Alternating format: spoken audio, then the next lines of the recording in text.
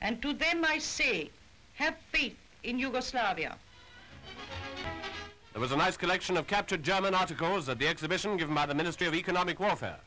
And from the various items, which included airmen's equipment, a lot of useful information is gleaned by the Ministry's economic detectives.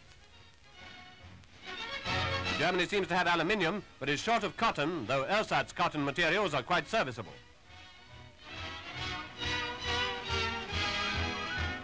Parachute silk is evidently available. We can guess that by the number of parachutes captured.